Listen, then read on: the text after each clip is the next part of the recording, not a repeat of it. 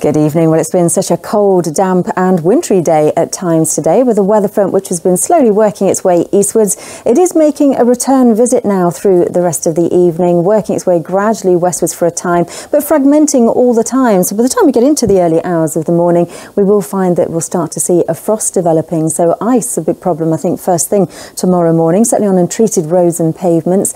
A chilly start to the day on Sunday, but a much nicer day in store. It will be bright. We'll get to see maybe one or two wintry showers. There could be the odd one overnight, in fact, just coming in on that northeasterly breeze. But I think for most, a fine, dry day. And with the sunshine, the temperatures still very cold, though, I think in the region of 4 or 5 Celsius for tomorrow.